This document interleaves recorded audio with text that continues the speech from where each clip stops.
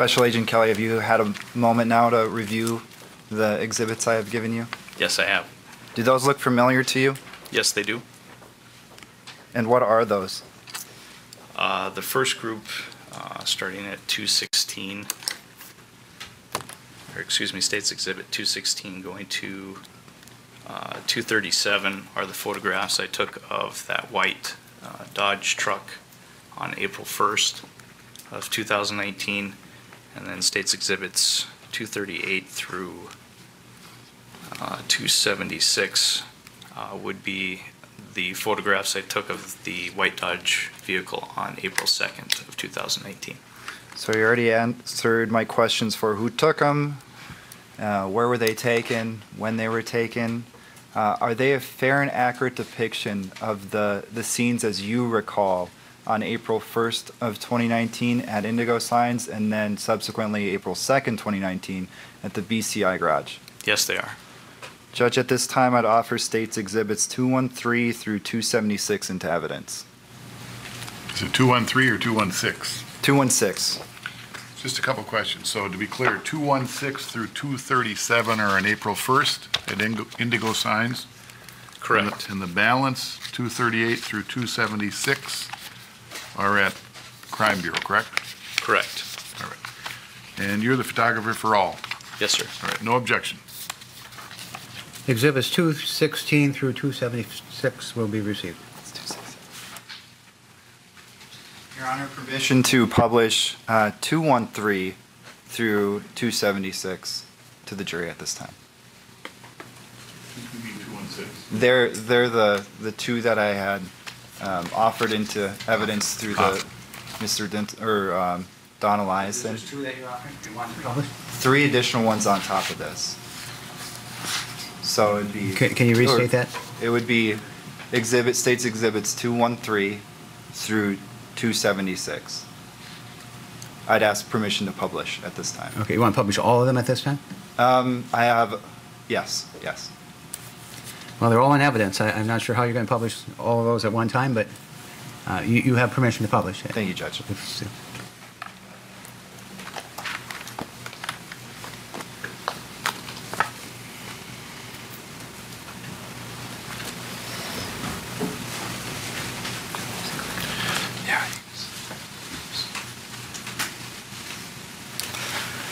Special Agent Kelly, do you recognize this photo?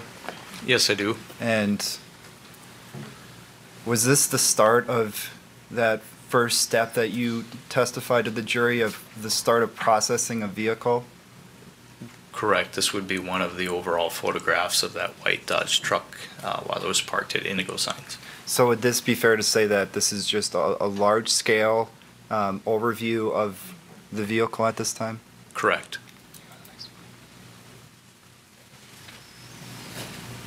And is this that same vehicle? Yes, sir. And why was this photo taken? It is just an overall photograph of that vehicle from a different angle. And this is Exhibit 214, is that correct? Correct. And this is referencing Exhibit 215. Is this just an overall photo of the back side of the vehicle? Correct, with documentation of the North Dakota license plate on the vehicle.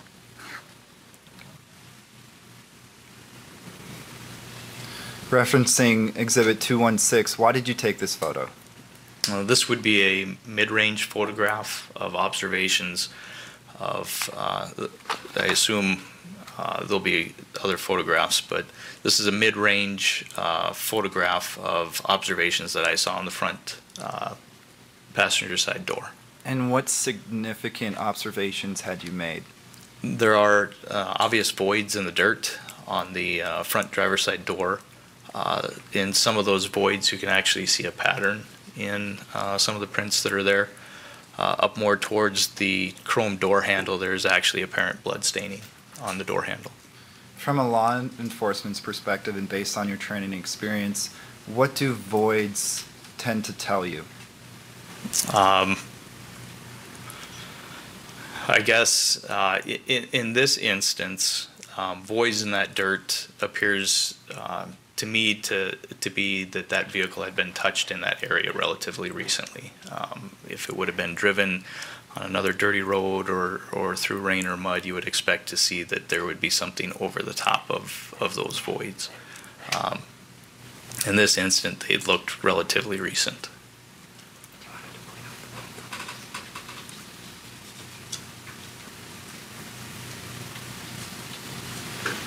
Can you stand up and point to the area that you're referencing on the screen of the screen behind you on Exhibit 216? Certainly.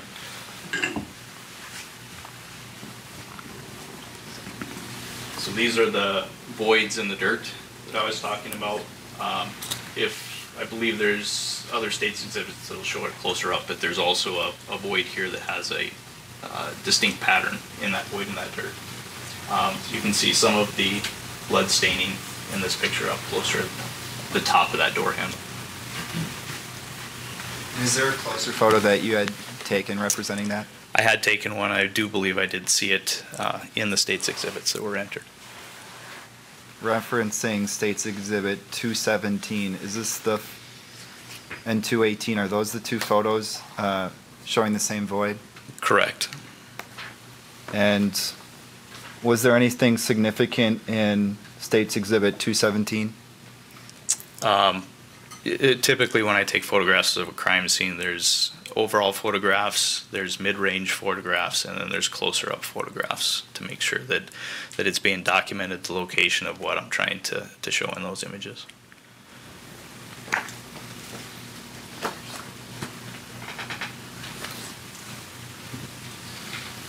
When looking closer at these voids, did you notice anything significant? Again, there was blood or apparent blood in some of those voids. In the form of those, you can kind of see the swipes in the voids that appear to be finger marks. And then also the fact that there's kind of a uniform pattern in the void below those finger marks. And you had referenced a blood swipe, is that correct? Correct. Are there different types of blood stains I guess from a blood stain analysis, is there different types of blood stains? Yes, there is. What are the different types of blood stains? There's several of them. In this case, on the vehicle, I saw blood transfers, which is where something that has blood on it touches something, and then there's a transfer of the blood onto the initial pristine surface. Talking about swipes in this instance, it's where something that has blood on it is swiped across the surface and then blood is left. Usually there's some type of apparent motion with it. And again, can you stand up and point it out to the jury on the screen behind you in Exhibit 218? Certainly.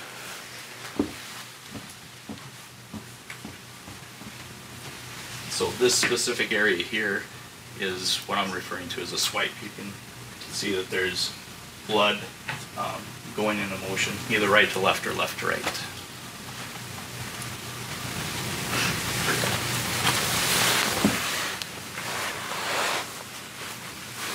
In States Exhibit 219, what is this a photo of? This would be a closer-up photograph of the front driver's side door handle. And what brought your attention to take a photo of the door handle? There were blood transfers on the vehicle above the door handle next to it, and I believe also on the other side of it, so in between the actual chrome and the handle and the door itself. And was this on the passenger side or was this on the driver's side? This would have been the front passenger side door. And then you had taken, you said, a closer photo? Correct. Is States Exhibit 220 a closer photo of the same representation? Correct. This is just documenting the apparent blood staining on the inside of that door handle. And what kind of blood transfers did you say this was? These ones appear that they have motion to it, so I would say it's a swipe.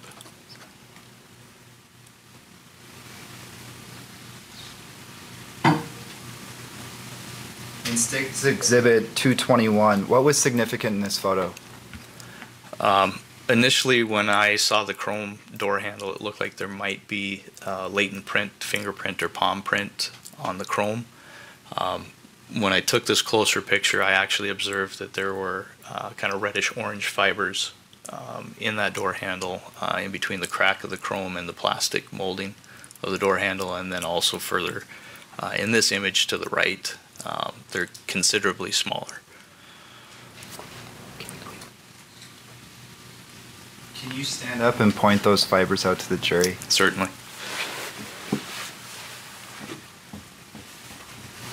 So specifically, there's a kind of orange, you can see it curl here, fiber that initially caught my attention.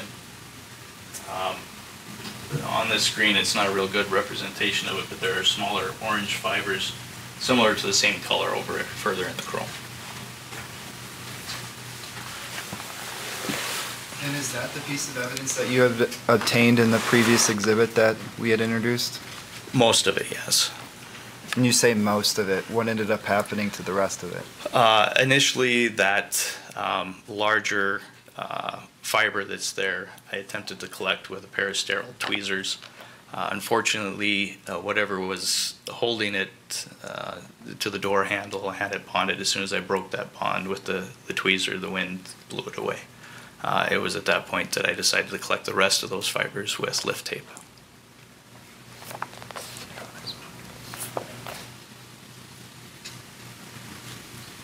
In State's Exhibit 222, what does this photo show?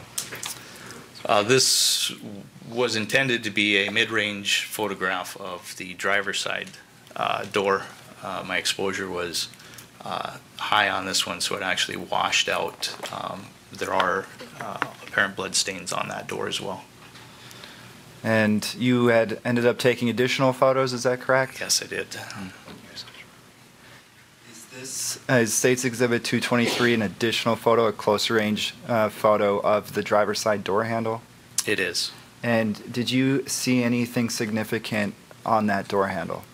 Yes, so towards the center of that picture, again, this one is overexposed, but it initially appeared that there might have been a latent print in blood in the chrome at the center of that door handle. Taking a closer photograph of it, I don't believe it was a fingerprint. The ridge detail was too uniform. It wasn't as with the ridges, loops, and whorls that you would expect to see in a fingerprint. And what does that signify to you? Something else had it on there, possibly at the time. I was thinking that it's maybe from a glove. And you had spoke previously that there was a additional photo, even closer view. Is this the closer view photo of the driver's side door handle with that print that you just described to us? Correct. And that's just the North Dakota Bureau ruler that's next to it, is that correct? Correct. That's a scale that we include in those close photographs. If we're looking at doing a comparison of a fingerprint, we need a scale as reference in there. So if they do have a print to compare it to, we can make sure that it's a one-to-one photograph. Can you stand up, please, and show that area to the jury? Certainly. Again, on this screen, some of this doesn't really show well, but it's in this area here that I was trying to document. And you can see that these are not perfectly straight lines, but they're, for the most part, spaced pretty evenly. And I would not expect to see that in an actual fingerprint. Judge, just briefly, can the parties approach? You can. I think this would probably be a good time to take our afternoon recess, so you can take the jury out. Please heed the admonition to not discuss the case amongst yourselves or with anyone else, not form or express any opinions about the case till is given to you for your determination. We'll be in recess for 20 minutes.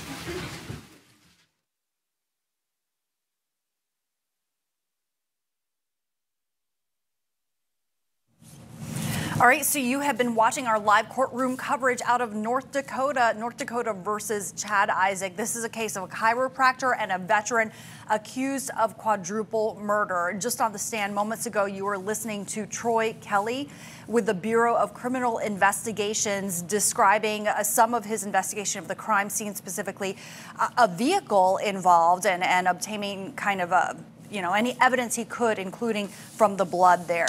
As we take a closer look at this case, I'd like to bring in a guest analyst joining us at this hour. We have Philip Dubé joining us now from California. So as you've been watching, what are your initial thoughts? Well, by the way, how are you, Joy? Nice to see you. Nice to see you. Okay. This is, quite frankly, the prefatory stages. This is all introductory. It's going to link us eventually to a suspect and obviously to the defendant, to his apprehension, and obviously to the trial itself, how he landed here. What they are doing is very routine. They're explaining how their investigation unfolded. They're obligated to document, log, and number all the exhibits, all the evidence collected, create a paper trail so that there's no issues with the chain of custody and the foundation for that evidence for purposes of introducing it into evidence at trial. Any school defense attorney is going to object on authentication, foundation grounds, and if that's not properly laid or established, the remedy is exclusion of the evidence. So, the prosecutor is just doing his job. It's sort of dry right now. He has a very non-pulsating temperament, frankly, but he's just trying to lay the groundwork to finally linking everybody to Chad Isaak. Yes, and we see some activity in the courtroom still, and the judge is on the bench as well. Let's go ahead and go back live into court and listen. I'm sorry, you know what? We're not able to listen at this very moment, so we'll just have to update our viewers when we do get more information out of there. Sure. So yes, as you've been saying, we've been hearing kind of just the evidence being laid out here, and this is something that the state has to do. It's certainly not the most exciting pieces of testimony that we've heard, because obviously yesterday we heard from the widow of one of the victims here, but it is foundational, and it's something that needs to be done, as you pointed out. One thing that I am curious about is, where is the link to the defendant? That's what the defense is arguing. Yes, there's all this evidence that a horrific crime happened, but how does that tie back to the defendant? Well, eventually what's going to happen is somebody is going to tie him to one of the vehicles.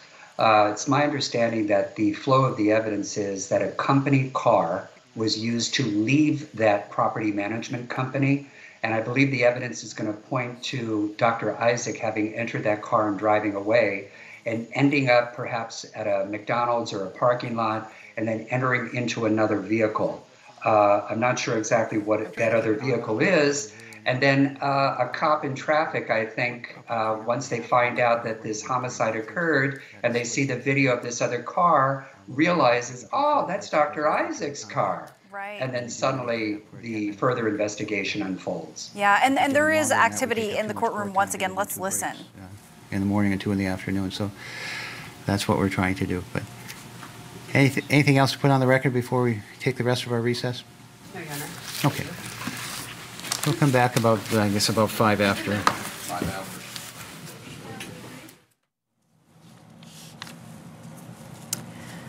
Okay, so obviously a recess now underway in that case, and you are anticipating, Philip, and I just want our viewers to know that you are an LA County public defender, and being a public defender, you've got to have a keen sense of what the defense is going to try to do here. We've heard them repeatedly argue that there is a lack of physical evidence tying this horrific crime back to Mr. Isaak. And also, they point very heavily to the lack of motive here. Do you think that the motive issue is very significant? Well, obviously, a jury is going to want to know why somebody would have committed a quadruple homicide. And I got to tell you, Joy, I've been practicing law now for 25 years. I have never, ever had a quadruple murder, ever. They're very rare. Once in a while, you'll get a gang-type killing where people are sprayed up in a hail of gunfire, but they truly are very rare. But here we are. you know. You know, obviously what the defense is going to want to do is try to say, look, why would this man do this? What is his connection to these people? But even assuming that there is no motive, there's probably going to be ample circumstantial evidence to connect him to the commission of the crime. It's my understanding that one of the pieces of evidence that's coming in is that when they went to his house, they found a knife in his washing machine, which was a little odd. And they could smell bleach in the house, and that the clothing that the perpetrator was wearing before going into that janitorial or that property management business on the morning of the homicide seemed to match the laundry that was in his washer and dryer. So the plot thickens, you know, as it were, and we're just, you know, in that accretion stage where we're watching bit by bit how the evidence is coming in. So for right now, it's a wait and see. But if they don't have an alibi for him, or they can't point to some third party who would have done this, Dr. Isaac is in jeopardy. Okay, yeah, Philip. You know what? I do have to point out, if you came to my house on a Sunday when I'm doing cleaning, it might also smell like bleach, okay? Sure. But let's see how all the puzzle pieces fit together. I want to play from earlier a clip from Special Agent Joseph Ahrens from the Bureau of Criminal Investigations there in North Dakota. Basically describe the scene of a struggle, a bullet hole in a hat. Let's go ahead and listen. Special Agent Ahrens, when you first observed that hat at the crime scene, what did you notice about it? That it was lying on the floor next to William Cobb's head, and it was actually another agent that we were standing there looking at it, and he observed and pointed out something to me on that hat. What was he able to observe? He observed what he believed to be a bullet hole in the left side of that hat. As you look at that hat today, are you able to see that hole? I am. It might be difficult for the jury, but would you be able to hold that item up for them and point to where that hole is located? So here's the hat itself. See if I can. Right there, I know it's hard to see, but is a hole in the band of that hat. Okay, Philip, so once again, it is compelling evidence. It's clear that this was a horrific crime scene, but the bullet in the hat doesn't necessarily mean that it was Chad Isaak. No, of course not. So that means that through ballistics and, you know, striations and tool marking evidence and shell casing evidence, they're going to have to link that bullet hole to Dr. Isaac. So I anticipate that they're going to locate either a casing that's in his home or maybe in his car, or maybe gunshot residue that was on him or in the car or at his home to somehow tie him to it. But yes, for now, there's just simply not enough evidence to say beyond a reasonable doubt that he killed 4 people. But I got to tell you, you know, this was early in the morning. It looked like a real ambush. Either he went in there like Spider-Man, or it truly was taking 4 people unawares at gunpoint. Yeah, I mean, well, his attorney said in opening statements, the defense opening, that his clothes had no blood, that the guns were not connected to the bullets removed from the victims, that there was no DNA from his fingernails and the victim's fingernails. So, you know, the defense, I'm not sure what we can anticipate out of their side of it, but do you anticipate that they're going to be calling their own witnesses to rebut everything that we're hearing right now? Well, you know, through cross-examination, they can establish through their criminalists, through the prosecution's criminalists and their ballistic experts, that there is nothing tying the defendant to it. All they're going to say is that, yes, the fact of casings exists, casings were recovered. They're technically legally irrelevant if there's no way to tie them to the defendant. It's just some, I don't want to call it collateral evidence, it's sort of misleading. At some point, you know, the jury has to be led to the defendant, otherwise the evidence is leading them astray. So I anticipate something a little more narrowly tailored pointing the finger at Dr. Isaac. Yeah, okay. And of course, we're going to continue our coverage of North Dakota versus Chad Isaak right here on Court TV. Thank you so much for your expertise, Attorney Philip Dubé joining us. And of course, we're going to bring you our other top legal stories. We're Court TV, your front row seat to justice.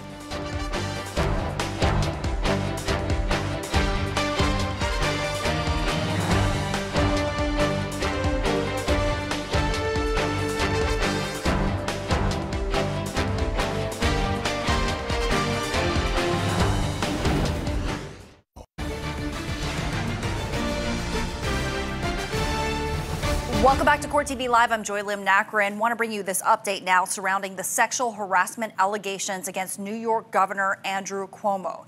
A woman who has accused him of groping her at the governor's state residence has now officially filed a criminal complaint against him. This is according to the Albany County Sheriff's Office. Now, this update comes on the heels of several high-profile Democrats, including House Speaker Nancy Pelosi, Senate Majority Leader Chuck Schumer, and Senator Kirsten Gillibrand, all joining President Joe Biden in calling for the governor to resign. Let's take one thing at a time here. I think he should resign. I understand that the state legislature may decide to impeach. I don't know that for a fact. I've not read all that data. So this comes after the state attorney general released a report on conclusions of an extensive sexual harassment investigation. The independent investigation found that Governor Cuomo sexually harassed multiple women, many of whom were young women, by engaging in unwanted groping, kisses, hugging, and by making inappropriate comments. This 168-page report details how the governor allegedly sexually harassed multiple women, including both current and former employees.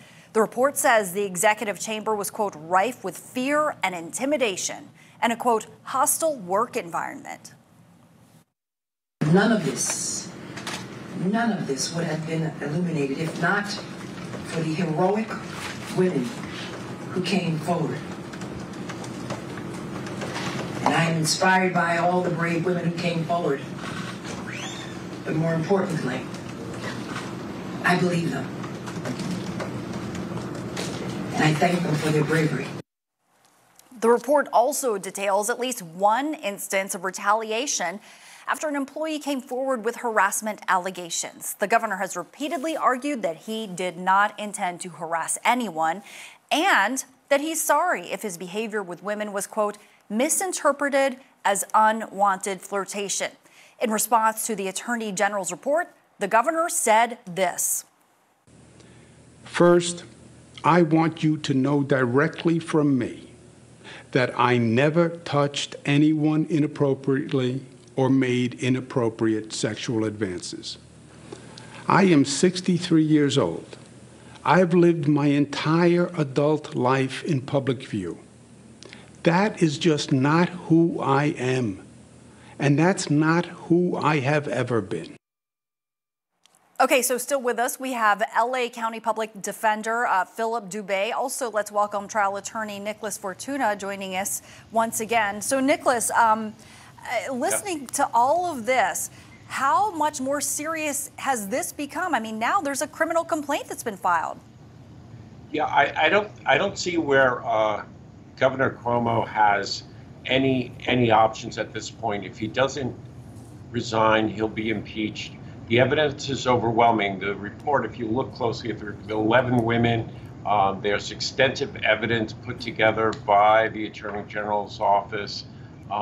The criminal complaint might be a little bit tougher than, let's say, a civil action because you have to prove intent on the part of Cuomo, and that's a extra step that you wouldn't have in a civil action. Nevertheless, I think it's starting to crumble around him. He doesn't have much longer. Philip, do you agree? Well, you know, to be fair, politically, he's accountable to the electorate. They're essentially his boss. The Attorney General cannot come in and say you're fired. He's an elected official. I just can't imagine, with all this distraction, how effective he can be with all these allegations. Now, to be fair, merely filing a police report does not presume guilt. All it does is trigger an investigation. We don't know if charges are going to be filed based on that. If there is no corroborating evidence, you know, how are they going to be able to prove that a criminal act occurred beyond a reasonable doubt? Absent some type of witness testimony or recording or certainly a confession or video, It sounds like they're going to have a hard time proving that, not have enough evidence to file. But what the police report does is it puts pressure on the governor maybe to throw in the towel. Yeah, so this aide who filed the report has accused him in pretty graphic detail, says that he reached under her shirt, fondling her when they were alone together at the executive mansion last year, and goes into some other detail as well. So hearing all that, Nicholas, I mean, do you think, you mentioned the possibility of civil pursuit of this matter as well, if criminal charges don't succeed? Can you envision that? Yeah, that at least one of the victims said that she intends to file a civil action against the governor. Yes, certainly I do. There is, if all the evidence in the Attorney General's report is to be believed, I think he has significant problems as far as a civil action is concerned. The standard of proof is much lower than it is in a criminal proceeding, and if anything, the Attorney General has laid out a roadmap for a civil action for the victims. Philip, in the climate that we're in, post-Me Too movement, do you think that it would just be best if the governor did just resign? Well, that is such a good question. You know, a lot of it really depends on the actual evidence. Keep in mind, Joy, this was not immediately reported. Prosecutors and even juries kind of look at late reporting of this nature with askance. I could actually see some jurors, assuming it even ever got that far, that the filing of a police report is a motive for some type of civil advantage, to kind of create leverage to try to, get some cash out of the deal. That would be how I would argue it if I were defending him. Now, on the other hand, there's a whole body of science that deals with this whole phenomenon of late reporting for women. There's so much stigmatization, there's humiliation, there's embarrassment, and certainly nobody wants any type of public obloquy or notoriety or anything stemming from a complaint, so they'd rather keep it quiet and keep it to themselves and privately deal with it. But yes, with this Me Too movement, more and more women are coming out of the woodwork. There's support from women's organizations, from feminist attorneys, of course, and of course the public at large. The electorate oftentimes doesn't even want to deal with this. Well, thank you so much. Philip Dubé, LA County Deputy Public Defender and Trial Attorney Nicholas Fortuna, for your expertise. We are seeing activity now in North Dakota as we continue to follow that state's case against Chad Isaak, accused of quadruple murder. Let's go back live into court.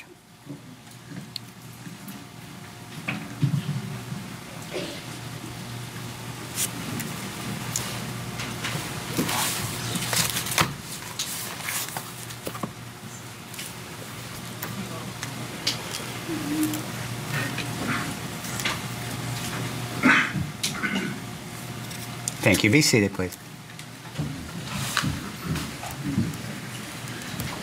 Okay, we have all of our jurors present. The defendant and the attorneys are present, so we'll go back on the record for our afternoon session.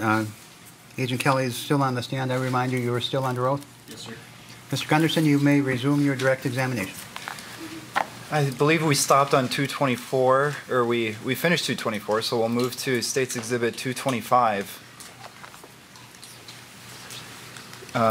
Is this the same area, maybe an overexposed photo? Is that correct? Correct. This is still the driver's side door handle, but it is overexposed. I believe there's other pictures that show some apparent blood staining. Moving to State's Exhibit 226, what was significant in this photo?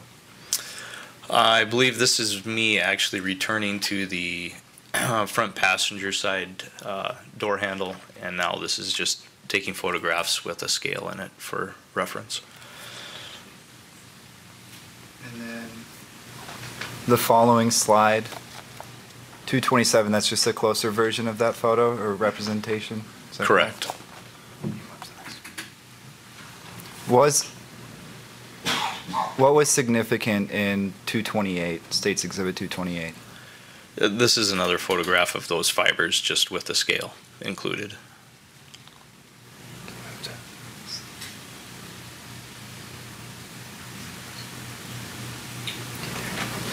In State's Exhibit 230, is this back now on the driver's side?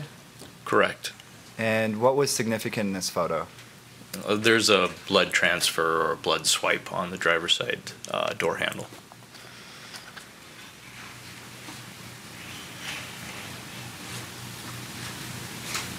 Thirty-two, 31 and State's Exhibit 232, what do those show?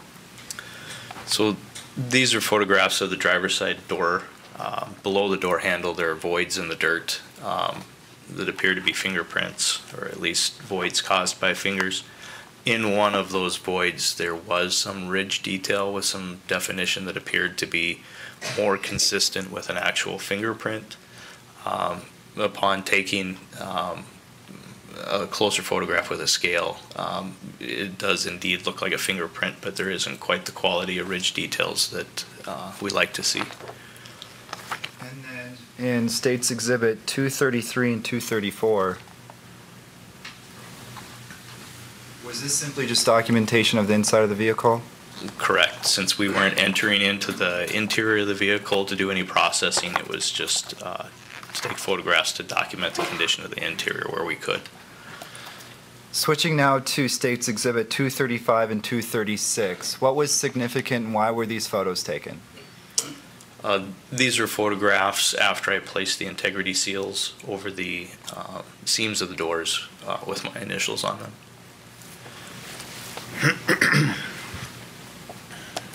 And can you point those out for the jury, please? Certainly. Would you like me to stand up and? Yes, please. Okay. So at least on the passenger side of the vehicle, there are the red evidence tape stickers over the seam of the vehicles. And there's similar stickers on the driver's side as well. What kind of tape are used in those? It's tape that's given to us for sealing up either evidence bags or in this case to show integrity of those seals. We'll actually use a magic marker and put our initials across the seam, so if it's tampered with, broken, and attempted to be replaced, then it would be hard for them to duplicate my initials. Switching to State's Exhibit 237, what is this a photo depicting? This is just an overall documentation of the bed of the truck. And is this when it was being towed? Just prior to it being towed, yes. And we'll move to State's Exhibit 238. Where is this location, or what is this location? This would be the secured BCI garage where we did the additional processing of the white Dodge. And is that the same vehicle? Yes, it is. And is State's Exhibits 238, 239, and 240 showing the same vehicle? Yes, they are. And going back to State's Exhibit 238, are those evidence seals still sealed? Correct. That's what this those photographs are documenting.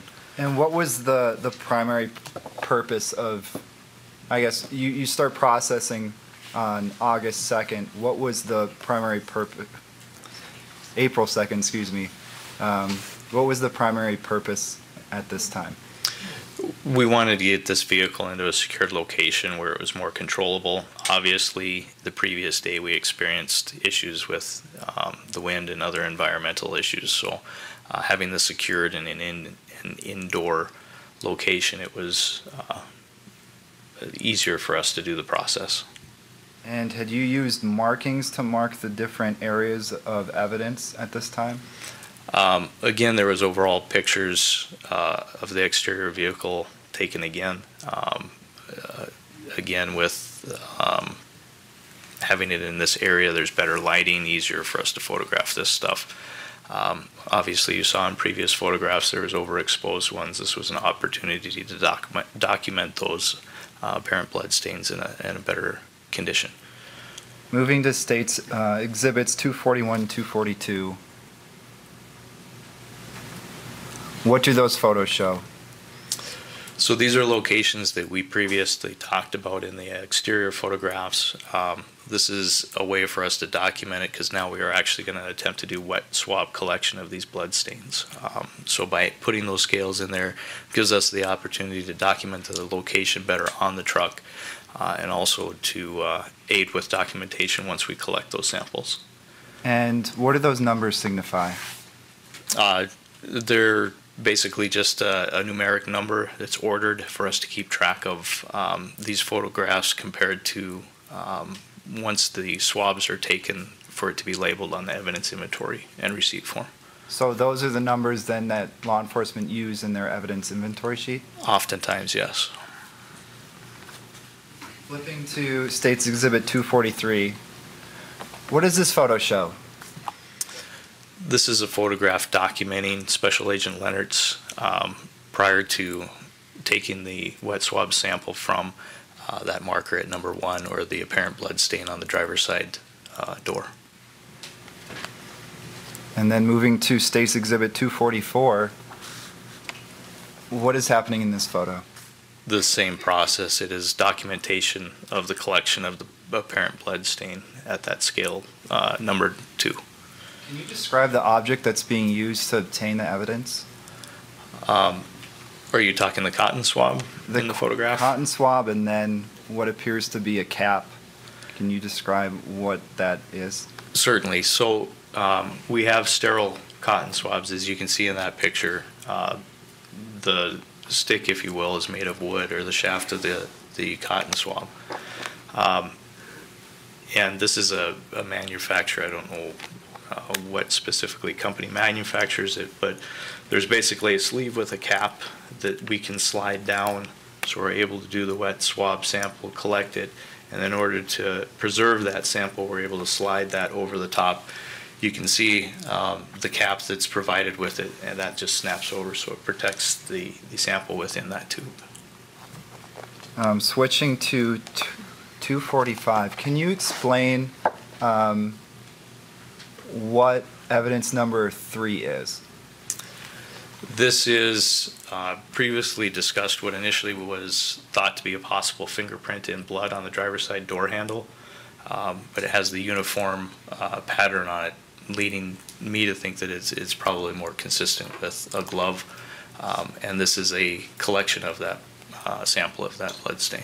So does law enforcement, I guess, convey to each other how and what, I guess, means of obtaining certain evidence would be best? Any of the agents, specifically me and Special Agent Leonard's, in the collection of this stuff have received training specific to the collection of this type of evidence. So if somebody sees that as a possible fingerprint and then is wondering why we're using a cotton swab, why is that? I guess if I'm understanding, like we were talking about the latent prints that were lifted with tape rather than using that technique, there's a couple different options when you have a latent fingerprint. You can collect it like we described earlier with fingerprint powder and where it can be lifted. There's also the possibility of collecting an actual DNA sample from a latent fingerprint. There is something that's called touch DNA, that there's a chance that skin cells from our fingers may slough off and also be included in that fingerprint as well. There's different ideologies on whether it's better to try to attempt to collect it like that or to do the standard fingerprint lift. In this case, there isn't the loops and whorls that we would expect to see in an actual latent fingerprint, so it was collected for its DNA value of the substance itself. Moving to State's Exhibit 246.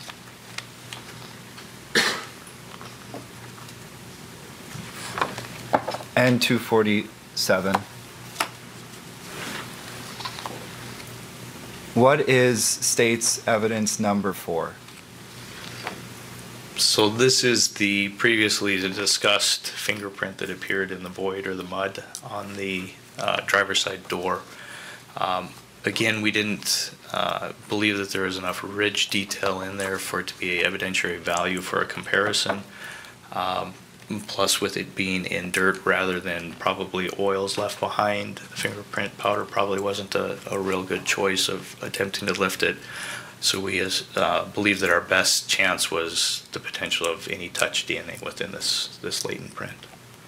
So it was collected through a wet swab process. Moving to States Exhibits 249 and 250. Why skip it? And 250. Skipping through 248, moving on to 249 and 250. What is the item inventory number 5? This is a apparent blood stain that was on the passenger side door, and this is Special Agent Leonard's collecting it through a wet swab.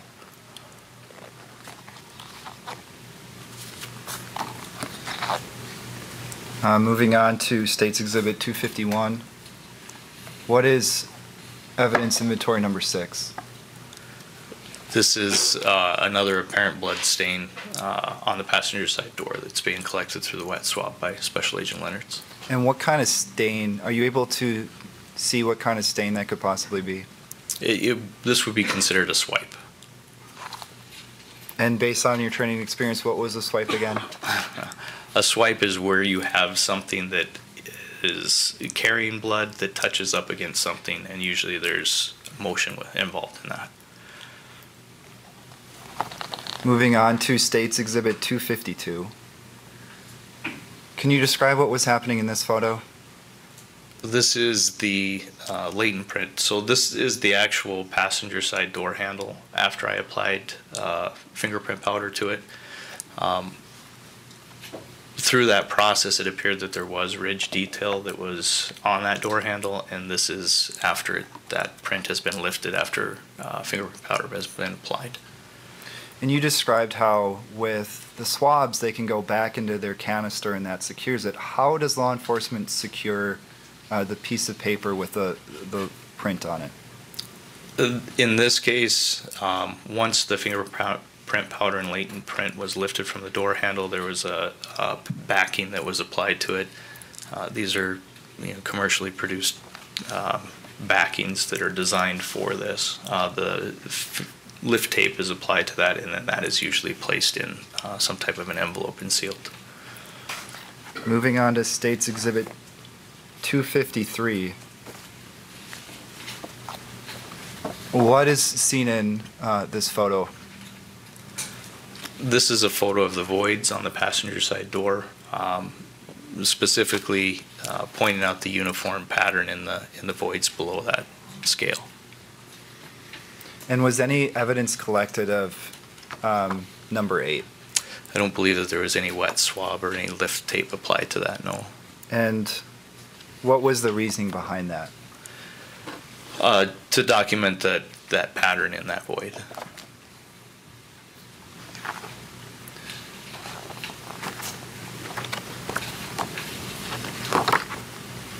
Moving on to States Exhibits 254, 255, and 256. What was the reasons for taking these photos? These were just overall documentation of the interior of that vehicle, since we were only able to do it through the front windows out on the scene. Moving on to States Exhibit 257. What is portrayed in this photo? In this photo, there's a set of car keys that were laying on the front passenger floorboard. There was apparent blood on some of the keys in the key fob. And moving on to States Exhibit 258, was that the other set of keys that was found? Yes, there was those total of, I believe, 3 key fobs. The one in that image had 1 key fob on it. The previous picture actually had 2 different key fobs attached to the same key ring. Moving on to States Exhibit 259. What door are we looking at here? This is the interior of the front driver's door. And being that's in the interior, I don't believe that we've covered this. What is shown moving to, I guess, State's Exhibit 260 is, what is shown in State's Exhibit 260? So at the door jamb there, where that door would meet the B pillar on the driver's side door, there was an apparent blood stain at that point. So that was collected with a wet swab. Moving on to State's Exhibit 261, what is shown in evidence marker number 10? This is the driver's side window. There was a blood transfer on that window. There's a piece of paper that we placed behind it to aid just in photographing it, being able to see the blood transfer on that window. And that piece of evidence was collected? Correct, through a wet swab. Moving on to State's Exhibit 262, what does evidence marker number 11 show? This is the interior of the driver's side door, just above the armrest. There was apparent blood staining on that faux wood piece there, and that was collected through a wet swab sample.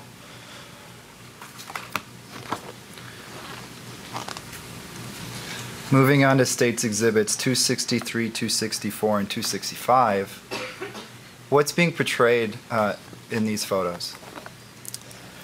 So while we were doing the visual inspection of the interior of that vehicle, during the processing of it, we did observe similar reddish-orange fibers, several small ones, on the center console or center armrest in the interior of that vehicle. Can you stand up and show them to the jury, please? Certainly.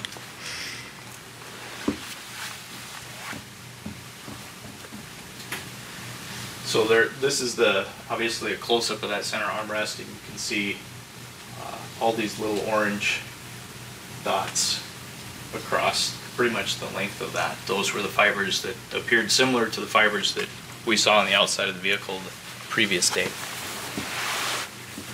What means did you take in gathering these pieces of fibers? These were collected with lift tape. And is that due to the size of the fiber? The surface area that it is and how small the fibers were, that was probably the easiest way to be able to collect as many of those as we could. And can you move to State's Exhibit 266? Is this a photo showing you, showing Special Agent Leonard's lifting those? Correct. This is a photo documenting his collection of those, of Special Agent Leonard's collection of those fibers.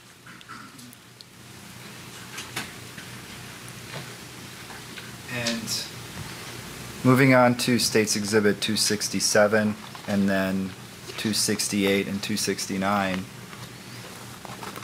what is being portrayed in those photos? So this is obviously the steering wheel of the vehicle. It doesn't show up real clear in those photographs, but if you look, there actually is an apparent blood stain on the steering wheel, and it appears to have the similar pattern as that was on the window and also in the void in the dirt on the passenger side door.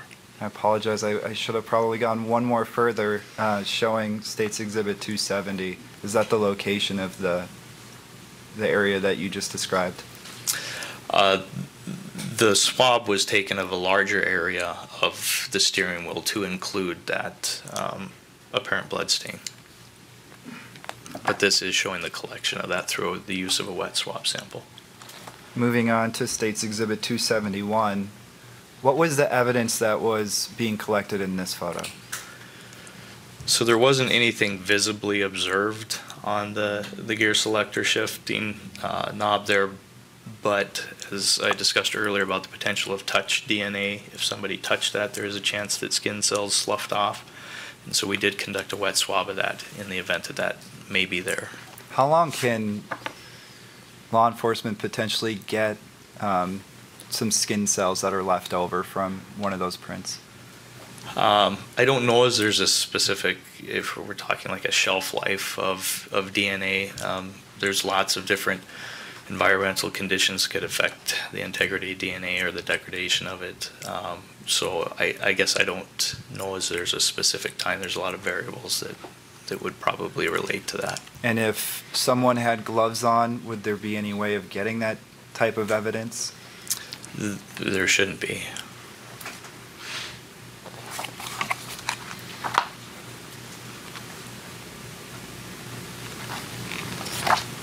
Moving on to States Exhibit 272 and 273. What was the evidence that was being collected in these photos? There was a blood transfer, an apparent blood stain on the plastic molding below the steering column.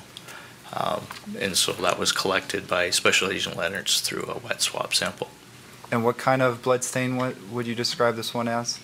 This was mostly just a blood transfer. That didn't appear to be any motion or anything like that with it.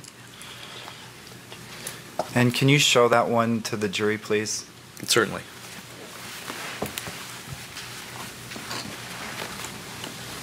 The actual stain is right about in this area. Due to the seat, it was very difficult to get the camera to focus on the straight head-on picture of it. So it was more to document that stain that was being collected. And lastly, moving to States Exhibits 274, 275, and 276. What evidence was being collected in this photo? There was another apparent blood stain left on the button to release the lid to the center console. And so this was documenting that, and Special Agent Leonard's collecting that with a wet swab sample. And moving back to States Exhibit 275, can you stand up and show that portion to the jury, Certainly. please? The majority of the stain was towards the top of the button, but it did trail kind of off towards the side there.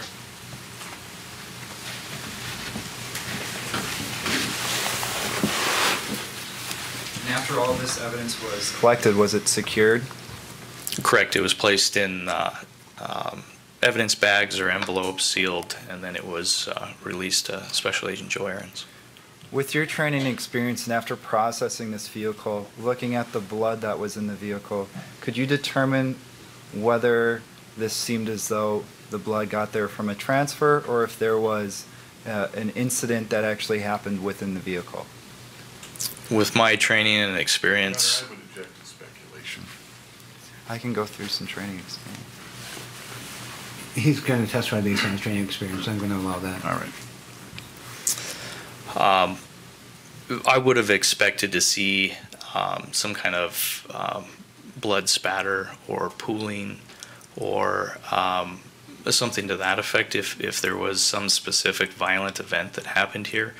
All of these apparent blood stains that we saw looked like there was some form of a transfer, whether it was just simply a touch that left blood behind or grabbing something and there being motion within it in a swipe stain. I didn't find any, or we didn't observe any small oval droplets or anything like that within the vehicle or on the outside of the vehicle.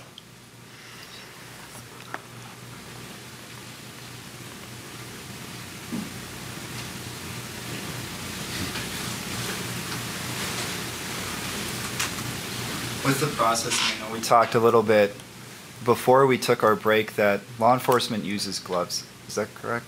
Bring you Correct. back to that point. What is the purpose of wearing gloves?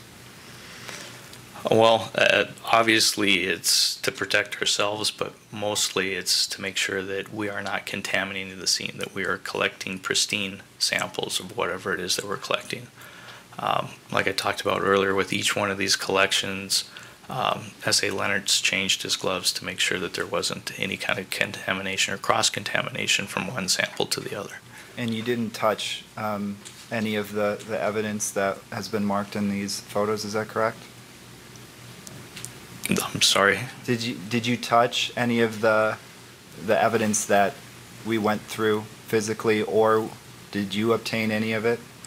The only evidence that I personally collected myself would have been on April 1st with the fibers that were outside of the vehicle on the passenger side door, and then the apparent palm print that I applied fingerprint powder and lifted from the passenger side door.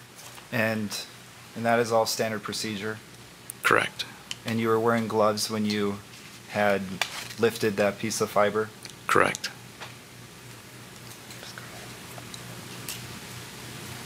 No further questions, Your Honor. Thank you. Cross-examine. Yes, Your Honor. Not very many questions. Thank you.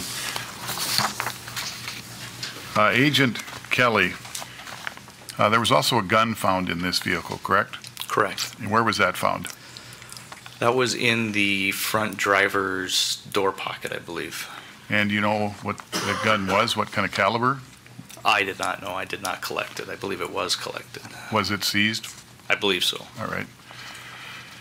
So just to kind of sum up, there were multiple swabs taken after you got to the BCI offices on April 2nd, correct? Correct. Just looking at the evidence inventory, everything was collected by Leonard's, correct? Except for the 2 items you described. Correct. And the one was taken on April 1st, the fibers. Fibers from outside the vehicle, yes. Right. And then there was a palm print, you said. Correct. So looking at the swabs, just to be clear, there's the first 4 on the inventory list are from the driver's door. And then there's items 6, 7, and 8 from the passenger's door, correct? I would have to take, I do not have the evidence inventory sheet in front of me. Is that one not still up there? This is, the one that I have is only from the fibers that I collected on April 1st. I do not have the evidence inventory from April 2nd. Okay. Well, you would recognize it if I showed it to you? I believe so, yes. We have an extra one I can use. You may approach.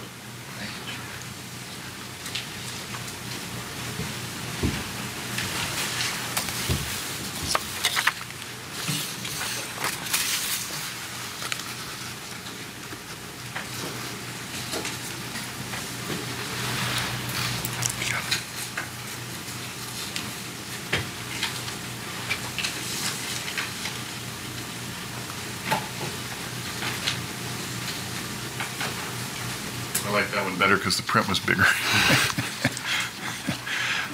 You have it in front of you, though, the inventory sheet from the RJR Dodge truck, correct? Yes, sir. So the first 4 were on the driver's door, correct? Correct. And then 6, 7, and 8 were on the passenger's door, correct? Just excluding 5, correct? Yes. Yes. Yes. I'm not sure what 5 is. That's a control swab. Where's that taken from? That is just a, basically the type of swab that we use. It is simply submitted as part of it so that any lab analysis will have original pristine swab without any collection of any of the samples. So there's not a sample in number 5? Correct. And then 10 and 11 and 12 are also on the driver's, well, I'm sorry, I'll start over. 10 and 11 are on the driver's door. Correct. 12 is on the driver's armrest. Correct. 14 is on the steering wheel. Yes, sir. 15 is on the gear selector. Correct. 16 is a swab from the steering column. Correct. And 17 is from the center console. Correct. Says swab from center console, is that correct? Yes. And then 18 and 19 are the keys. Correct. And those would have been tested as well, correct? I have no I shouldn't say idea about tested. They were swabs were taken from them. I think the keys themselves were just collected. I don't know if any swabs were taken. All right. So ultimately, the significance of all of this is you take these swabs and you secure them appropriately following standard evidence collection procedure, and you ultimately turn them over to, in this case, a Special Agent Arends for further processing, correct? For custody, yes. Yeah. How many fibers do you suppose blew away on April 1st when you were trying to collect them with the sterile tweezers? Of the ones that I was attempting to collect, yes. Just the one. The ones that blew away. It was just the one that was in that image. So it was the one larger one to the left of that image? It would have been the larger one that was in between the seam of the chrome door handle and the plastic molding. Okay. And what you did seize was at the very top of that photograph that was very hard to distinguish, correct? There is a couple, at least a few smaller, considerably smaller fibers in that chrome. And a total of how many? I couldn't even tell you. Less than 5? I have no idea. Okay. And those were obtained not from the from the tweezers because didn't work very well, but from some lift tape. Correct. And when it's on the lift tape, I assume it stays on the tape. Yes. Okay.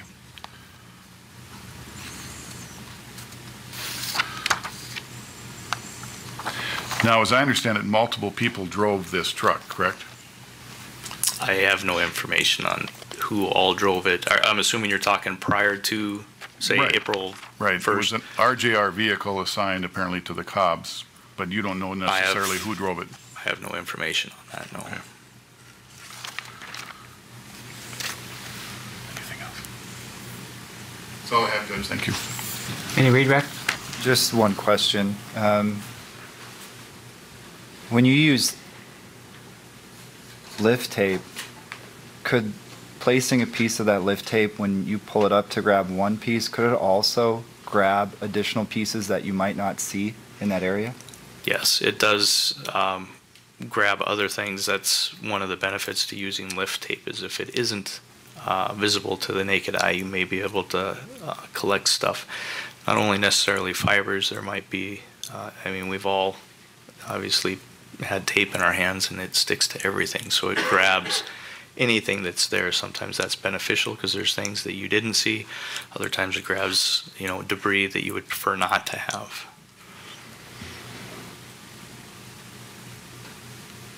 I have no further questions, Your Honor. Thank you. Recross? No, thank you. Thank you. You may step down. Judge, can I retrieve my document? You may.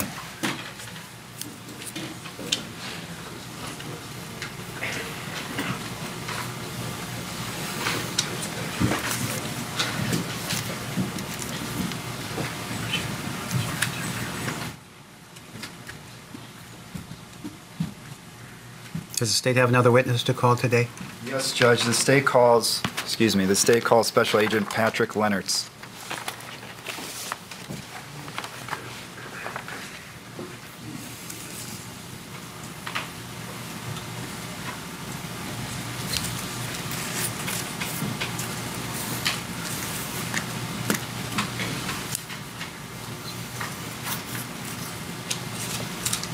Agent Leonard, if you would come forward, I'm going to have the oath administered again. I know you testified yesterday, but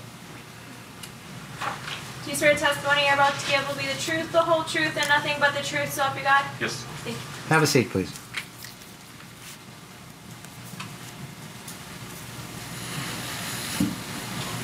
State may examine. You are Supervisory Special Agent Patrick Lennertz, is that correct? That is correct. And you had previously testified in this case. Just to refresh for the jury, what is your training and experience in law enforcement? I've exceeded or in excess of 2,600 hours of post-board approved training.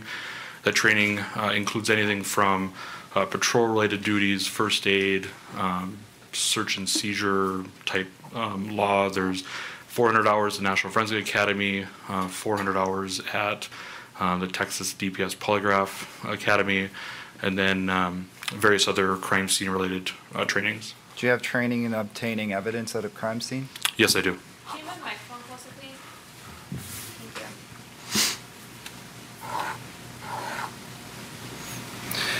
you. And you work for BCI, is that correct? That is correct.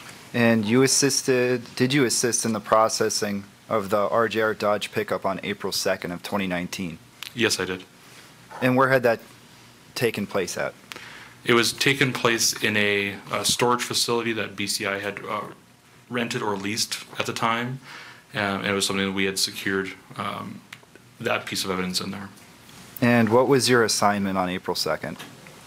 On April 2nd, we decided that I was going to do any sort of collection of trace evidence on or inside the vehicle. And what evidence did you obtain? There were several swabs for DNA. There were a fingerprint lift. There was what appeared to be fiber lifts. There was also a handgun that was seized from inside the vehicle, as well as two sets of keys. Was that evidence documented in any documents? Yes, it was documented on an evidence inventory form. And have you reviewed that evidence inventory form? Yes, I have. Your Honor, may I approach with what's been marked as State's Exhibit 230. You may. I mean 930. I'm sorry, Judge. You may.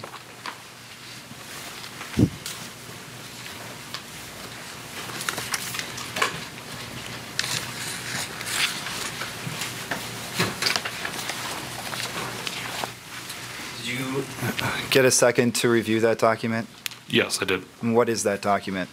This is the evidence inventory receipt, evidence inventory and receipt form that was filled out when we had processed the RJR Dodge pickup.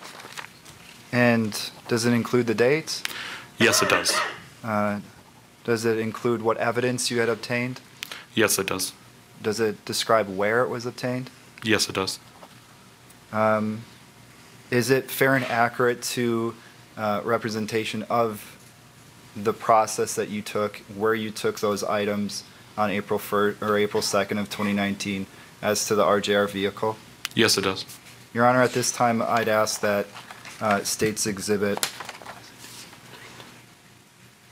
930 be admitted into evidence at this time. That's the one you gave us last night. All right. No objection.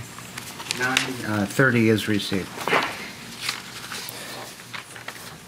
Special Agent Leonards, you had described that you had received some training as to how to obtain evidence at a crime scene. Is that correct? That is correct. What is the process that you're taught in ensuring that none of the evidence gets contaminated?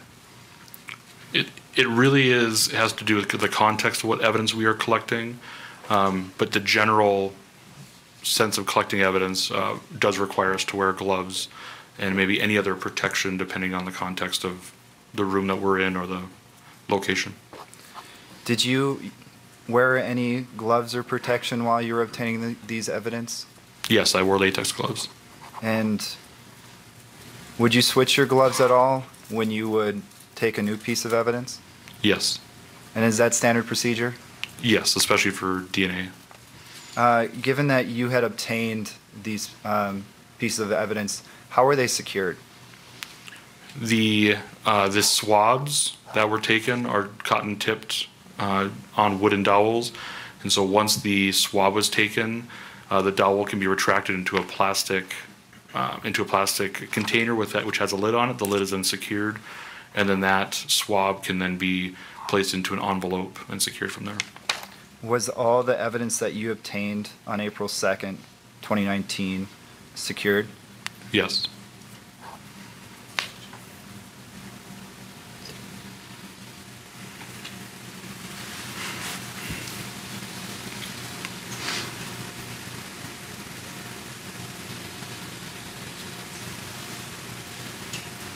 Judge, I have no further questions of this witness. Cross-exam? Just a couple of questions. Agent Leonards, what kind of handgun was this? I believe it was a Taurus handgun. I don't recall the maker, or I don't recall the model. Okay. Or the caliber? Correct. All right. I have no further questions, Judge. Redirect? No redirect, Judge. Thank you. You may step down.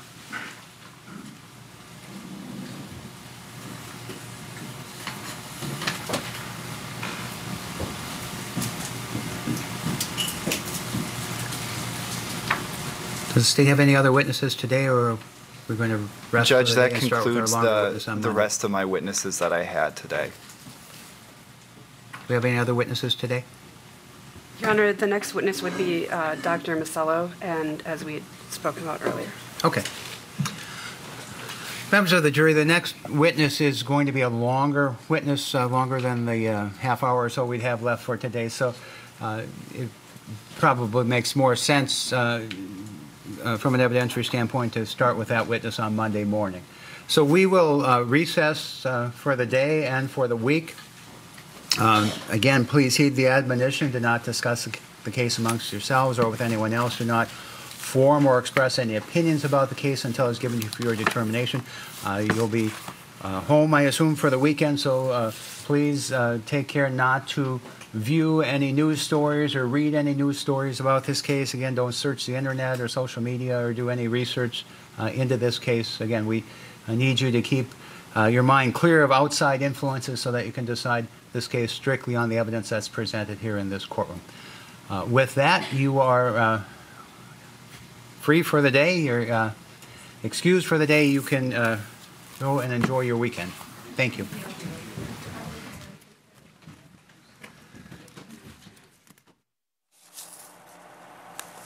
All right, so you have been watching our live coverage inside a North Dakota courtroom where a chiropractor and veteran stands trial for quadruple murder.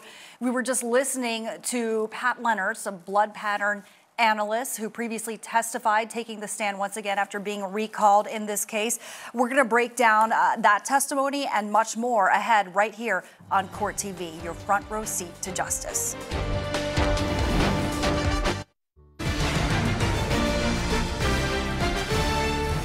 Welcome back to Court TV Live. We have been bringing you live gavel-to-gavel coverage from North Dakota, where we've been following the case against a chiropractor and veteran named Chad Isaak, who is accused of quadruple murder.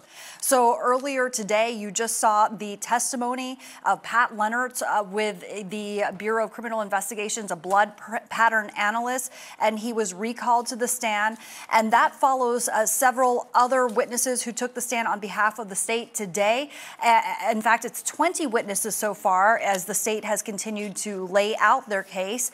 Of course, the defense has been arguing that the state has not provided sufficient physical evidence to actually convict their client.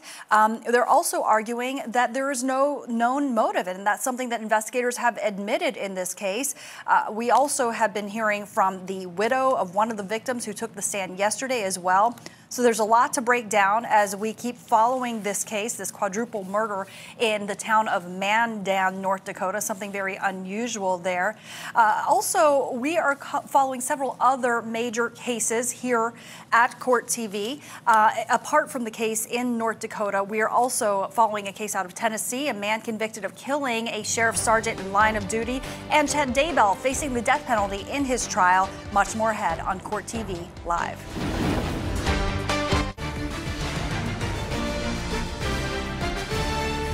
Welcome back to Court TV Live. I'm Joy Limnacker, and we continue following the latest out of North Dakota, where a chiropractor and veteran stands trial accused of quadruple murder. The state resumed its case against Chad Isaak today by putting the lead case agent on the stand. Special Agent Joseph Ahrens with the Bureau of Criminal Investigations described the scene of a struggle which ended in a violent death. Special Agent Ahrens, when you first observed that hat at the crime scene, what did you notice about it? That it was lying on the floor next to William Cobb's head, and it was actually another agent that we were standing there looking at it, and he observed and pointed out something to me on that hat. What was he able to observe? He observed what he believed to be a bullet hole in the left side of that hat. As you look at that hat today, are you able to see that hole? I am. It might be difficult for the jury, but would you be able to hold that item up for them and point to where that hole is located? So here's the hat itself. See if I can. Right there, I know it's hard to see, but is a hole in the band of that hat. Okay, so still with us, we have LA County Deputy Public Defender Philip Dubé, also trial attorney Nicholas Fortuna joining us once again. So you're hearing Nicholas on the stand, that investigator describing the bullet in the hat and, you know, just details of this really horrific crime scene. What else do you think that the state needs to present? Well, so far what they're doing is explaining how they collected the evidence, what the procedure was to thwart any attempt by the defense to say that the evidence was contaminated. They want to make sure that they are clear with the jury that the evidence was collected in a professional manner and that it wasn't adulterated in any way. The next step would be to connect the evidence to the defendant. Right now, they're just talking about what they're finding, what the condition was, and how they preserved it. Yeah, and that's something actually that Philip and I were discussing earlier in this broadcast. What do you think, Philip? I mean, do you think that they're just kind of setting the stage to then bring in some kind of a forensic analysis that's going to back up basically everything that they've stated in opening statements? Oh, yes. Otherwise, we wouldn't be here. There's more to come, believe me. And I'm not even 100% sure what it is. But my hunch is that if you recall, one of the investigating officers said that a partial print was recovered, but there was insufficient ridge detail to get a good enough print to make a match. However, what they did do is they lifted possible touch DNA off of that print. And you got to keep in mind, this was processed off a company car, a company for which this Dr. Isaac doesn't work for. I mean, that's just simply not his employer. If his touch DNA is somehow associated with that truck, he better have a twin brother. Then there was blood recovered, if I recall, where that print was. If they have a DNA mixture of a victim's blood and Dr. Isaac's touch DNA, that's proof beyond a reasonable doubt, at least to one of the victims, and he'll be in jeopardy. Yeah, you know, but I am curious to see whether they are going to have that sort of evidence, because the defense basically argues that there is a lack of DNA evidence. The defense said in their opening statements that the clothes have no blood, that there's no DNA from their client's fingernails and the victim's fingernails, and the state really has not closed the gaps here. Do you think, I want to go back to you, Nicholas, do you think that if those dots are going to be connected, we would have seen more in this groundwork phase, if you will, being laid out? Well, yeah, I was thinking that. I was thinking there's so many pieces of evidence, it would have been easier if the prosecutor can, at the time that he introduced the evidence and introduced how it was preserved, talked about, was it connected to the defendant? Did it match the defendant? Did you find any DNA? So that raised a question in my mind as to whether or not they had that evidence. Yeah, and I have that same question as well. We'd like to play a clip from Aaron's testimony earlier today, where he also describes kind of signs of a struggle. Let's listen. Were you also looking for any signs of struggle? Yes. Were there any signs of struggle within Bill and Robert's office? Yes, there was. What did you see? I saw a fire extinguisher lying on the floor in the office, which appeared quite out of place. And another thing I saw was there was a chair that was sitting in between the two desks, and that chair was tipped over. And when you looked at where that chair was, up on the wall where the chair would have been close to, it appeared that that chair had hit that wall with some force, because it caused the sheetrock to dent or left an impression in the sheetrock where it appeared that chair had hit. Yeah, so again, that's Joe Ahrens. He's the lead case agent. He is with the Bureau of Criminal Investigations there in North Dakota. You know, Philip, of course, we are hearing more about how gory this scene was. It was clearly a scene of carnage. But for me, I'm just not seeing it yet. How they're connecting the dots. What do you think? Oh, no, it's just too soon. You know, you got to give them a chance to piece it all together, right? They're laying the groundwork for it. What they should have done is been a little more clear in their opening statement, because that is the roadmap of where the evidence is going to lead this jury. So, yeah, it was probably a little unclear, but my hunch, my gut says that it's going to point to Dr. Isaac. Otherwise, they wouldn't have filed a quadruple homicide. It's very common that most law enforcement agencies have their own forensic garage or contract with private garages for law enforcement to use to process vehicles. And what they're doing is they're going through step by step the collection of all this evidence, including the prints, the biological evidence, whatever serological evidence. And now I suspect that the linkage is coming in. Okay. We also have a piece of testimony from Joseph Ahrens from earlier in the day, where he describes basically blood dripping from one of the victim's glasses. Let's listen. Special Agent Ahrens, since it was raised, was there a need to test this item at the lab? No. Would you be able to hold up that item for the jury? Yes.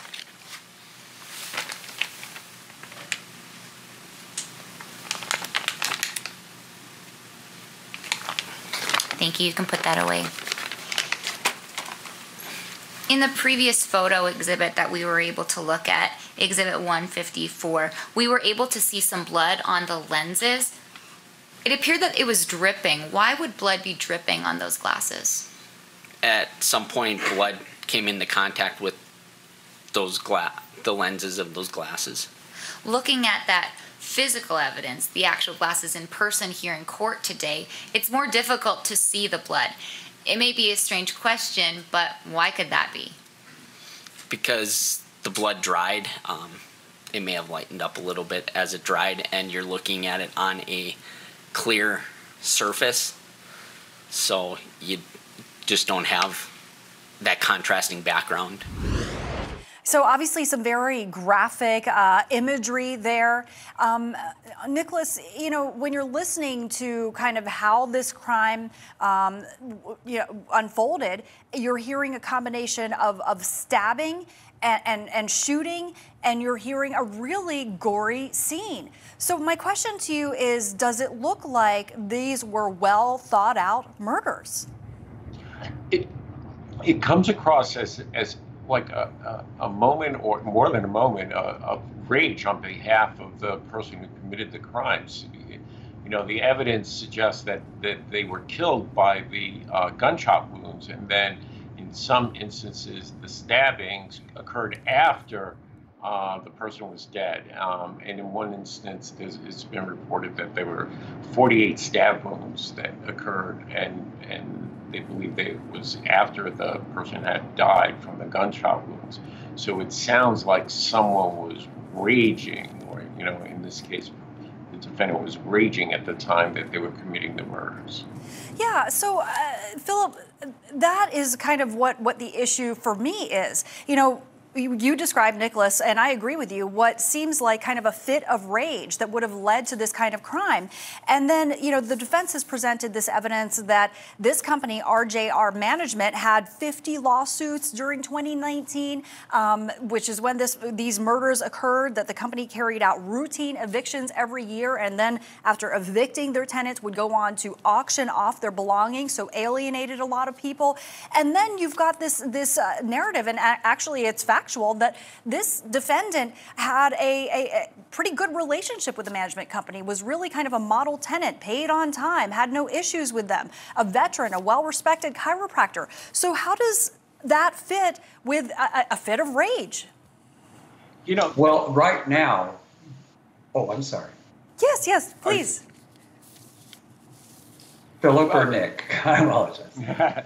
The question is an important one, because there's no evidence of motive presented in this case, and you would think that if you have such a fit of rage going on in the scene, that the jury would want to know what the motive is. I think that's a weak point in the prosecutor's case. It's something the defendants could explore, especially if there is no forensic evidence linking the defendant to the evidence that they described that they collected.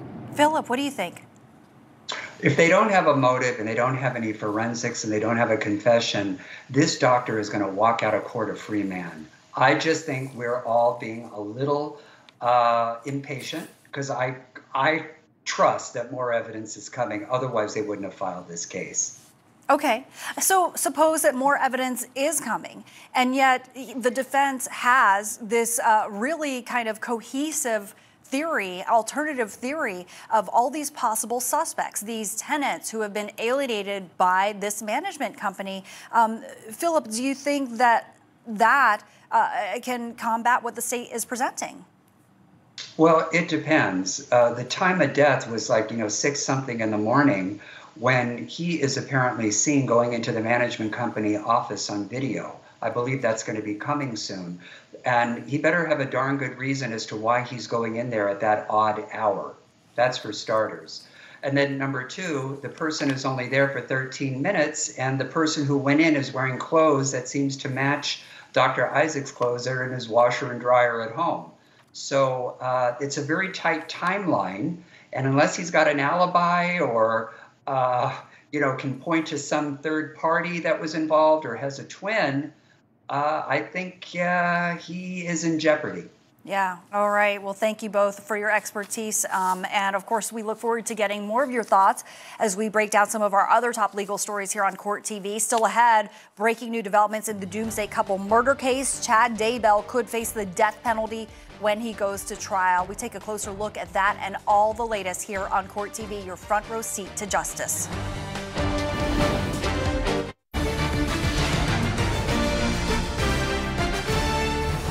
Welcome back to Court TV Live. I'm Joy Lim-Nacker, and we're following breaking news out of Idaho right now. Chad Daybell could face the death penalty when he goes on trial for the first-degree murders of his wife, Tammy Daybell, and the children of his current wife, Lori Vallow Daybell. 16-year-old Tylee Ryan and 7-year-old JJ Vallow were found in July of 2020 in shallow graves on Chad's property. While their causes of death are still being investigated, JJ was found in plastic and duct tape, while Tylee's remains had been dismembered and burned. Chad Daybell and Lori Vallow Daybell were indicted and charged with the murders in May. His trial is scheduled to begin on November 8th. Court TV will bring you live gavel-to-gavel coverage when that happens. Lori's case has not been scheduled at this time because the court found that she is currently incompetent to stand trial. Prosecutors say they consulted with the immediate family members of Tylee Ryan, JJ Vallow, and Tammy Daybell as they weighed the decision to seek the death penalty, and that they, quote, determined that the nature and magnitude of these crimes warrant the possibility of the highest possible punishment, end quote. Now, Chad and Lori Daybell's indictment details how investigators believe they met in October of 2018 and then bonded over the shared extreme religious beliefs that they had. Court TV's Ted Rowlands takes a closer look at what we know about them. Chad Daybell and Lori Vallow's extreme beliefs about the end of the world, as described by their friends, are now clearly part of the investigation into the deaths of Lori's children, JJ and Tylee, Lori's ex-husband, Charles, Chad's wife, Tammy, and Lori's brother, Alex Cox. We're gathering together as saints, as brothers and sisters, and preparing for the second coming of Christ. We want to be there together, and we want to be there strong together. That's Lori Vallow on a podcast in November of 2018 discussing the end of times. A few months later, this is what Lori's now dead husband Charles told police in Arizona about how Lori's religious beliefs had become disturbingly extreme. Her religious stuff has gone way off the deep end. She threatened me physically. She made threats about the kitchen. Doesn't care what happens to him. Come get him. I don't care. We won't hear that much longer anyway. And I've got my God powers. I can kill you if I want, anytime I want. It's just irrational stuff. Yeah. She needs some serious help. I want her to get help. I'm worried about her. Both Lori and Chad told friends and family that they are part of the 144,000, which is a biblical reference from the book of Revelation. The book of Revelation has a chapter in which it talks about how when Jesus comes back to the earth, or in anticipation of that, then there will be 12,000 elders or members from each of the 12 tribes of Israel. And so when you do 12 times 12,000, that's how you get to 144,000. According to friends, Chad believes that he and Lori are not only part of the 144,000, but that it's up to them to lead the other chosen ones after the second coming of Christ. I've recently released my autobiography entitled Living on the Edge of Heaven, where I tell more about my 2 near-death experiences.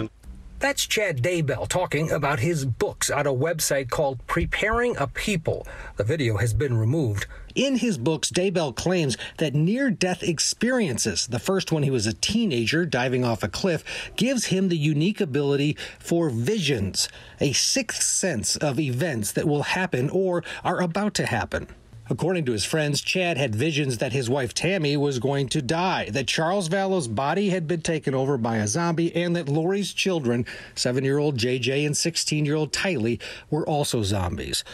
Chad, according to friends, also believes that he's had many previous lives and has even been married to Lori in past lives on different planets. Chad told his friend Julie Rowe he was James the Less, or James the Just, one of the 12 apostles. He started telling me about how he had an attack. He was in his living room in Rexburg, Idaho. The way he described it was that his veil was more open than it had been, and he started remembering some of his past lives. How and why Chad and Lori's religious views became so extreme is unclear. Friends of both say something changed. Chad's been a very prolific author, so in the past, I would say a lot of his publications are very much in the mainstream, but it does seem that recently, their trajectory seems to be taking them away from the kind of center where most people in the faith would have. Now, both Chad and Lori are sitting in Idaho jail cells waiting for trial, or, if they still believe it, the end of the world. Okay, so still with us, we have LA County Deputy Public Defender Philip Dubay and also trial attorney Nicholas Fortuna. So what do you think about this new development, Philip, that Chad could face the death penalty? Well, yes, because keep in mind that both of Lori's children were found buried in his backyard. His wife died,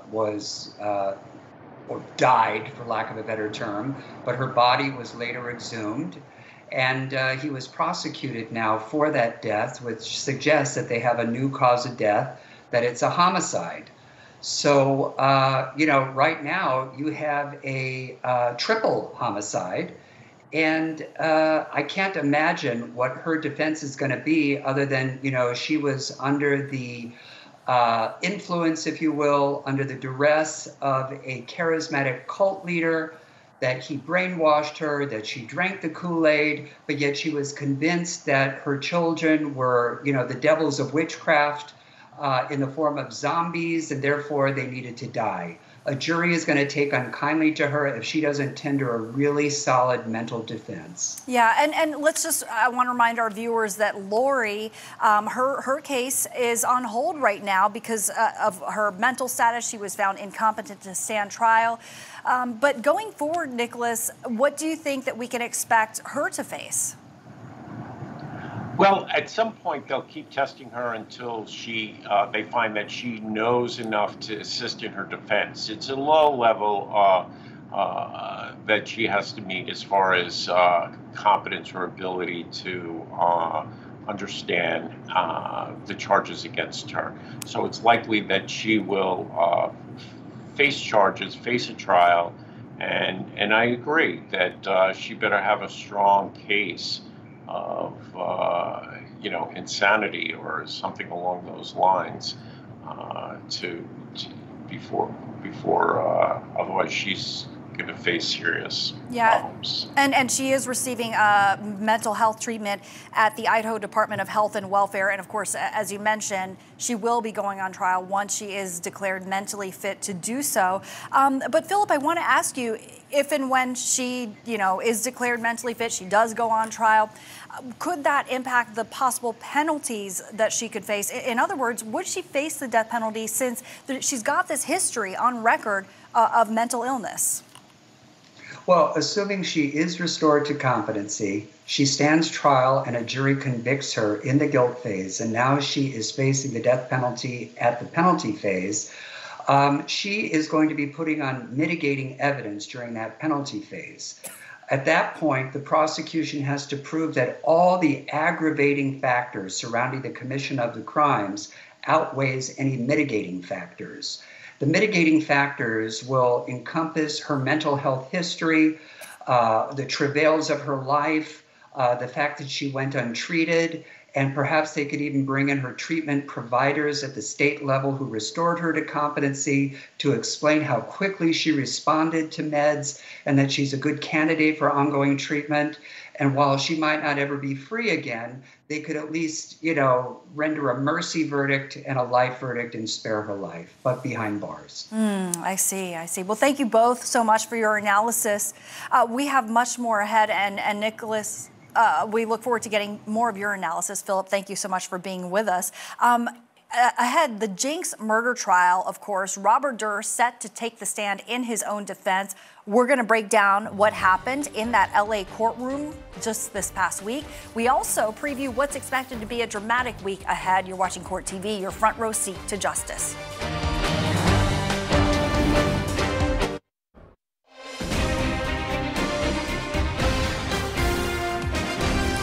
Welcome back to Court TV Live. I'm Joy Lim Nakrin. We continue following the Jinx murder trial out of Los Angeles. Now, court is dark today, but it is scheduled to resume on Monday after abruptly ending early yesterday.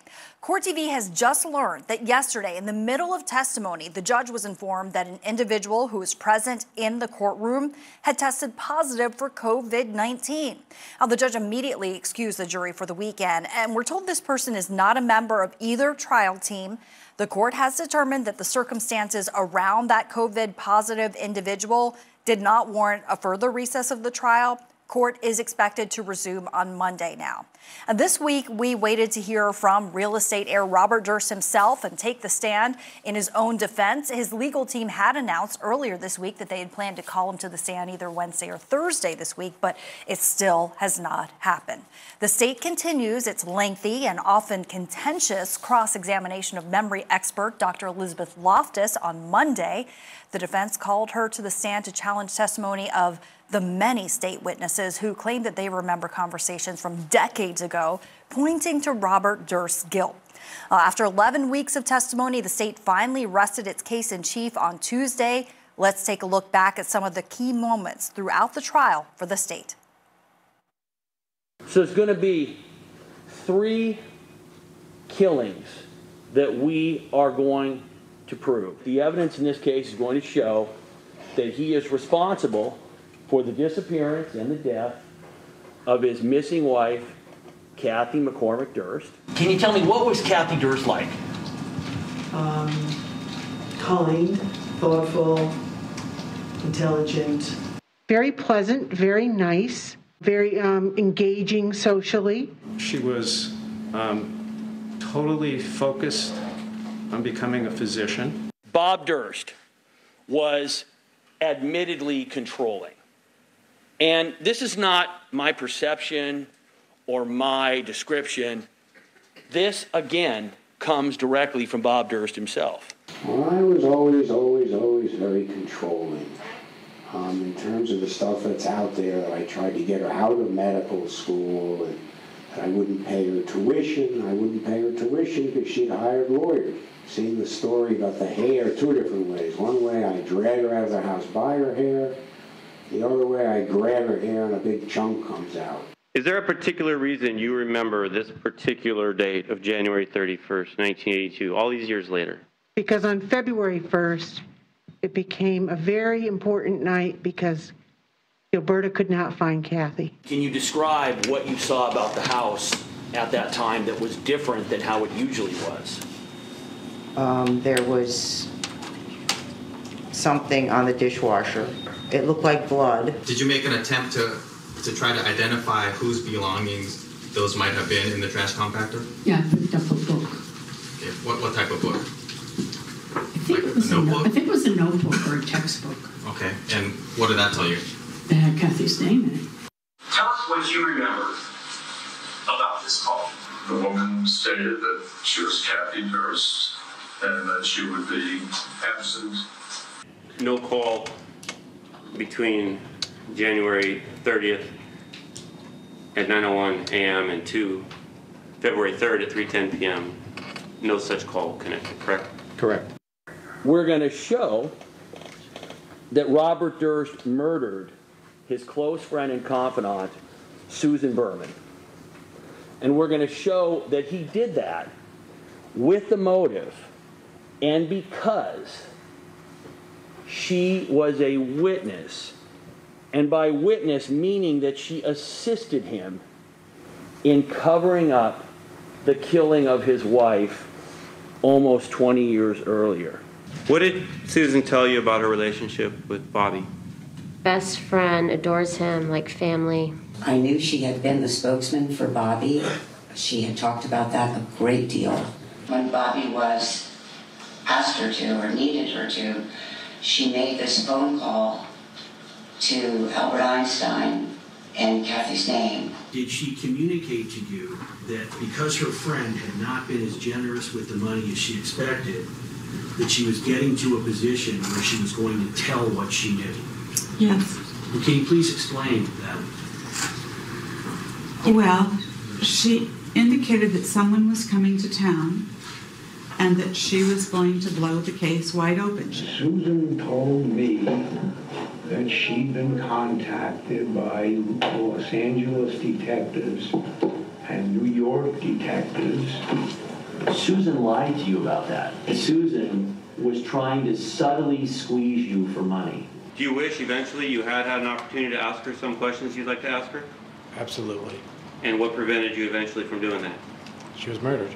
Well, I thought that when we responded, someone either left the door open or they rushed out the house and left the door open. I was not thinking that it would be a dead body inside. How certain are you as you sit here today that Susan Berman told you that her friend Bobby was coming down to Los Angeles around the holidays? I've never been more certain about anything in my life. He was supposed to come. Somebody could have gone into the house and saw that Susan was lying there. Right. And you agree that that did not happen. You did not drive down there and find Susan's body, even though you were not the killer. I'm not going to agree to anything like that. The killer left a note, what's been commonly referred to as the cadaver note, and that was mailed to the Beverly Hills Police Department, and it was found prior to Susan's body being located. So meaning, because her body is in the house, that the only person who could have sent that note had to have been her killer. Whoever wrote the note was a part of killing her. Yes. You agree, right? Yes. No question, right? Whoever wrote that note had to be involved in Susan's death. Okay. A couple of weeks before trial started, he admitted in a stipulation, yes, I wrote the cadaver note. Finally, we're going to show that Robert Durst killed, dismembered, and dumped Morris Black's corpse, his body parts, in trash bags into Galveston Bay in September of 2001. Did you find out that there was a reinvestigation into Kathy's disappearance? I did. I saw a piece in the New York Times about it. I intended to go to Galveston and hide myself and never use the name Robert Durst again. Do you see Morris Black? Well, several times I saw him coming in and out. A surgeon would cut up a body the same way you do a chicken. Why did you decide that Channelview would be the perfect spot to leave Morris Black? You could get close to the water, get the car close to the water, and walk to the water, and nobody would see you.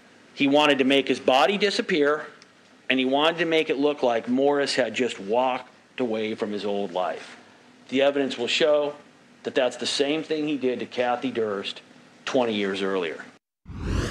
Okay, so let's bring back in trial attorney Nicholas Fortuna, and we are highly anticipating Robert Durst taking the stand himself just to track what he says in his own defense and how that all goes. What do you think we can expect?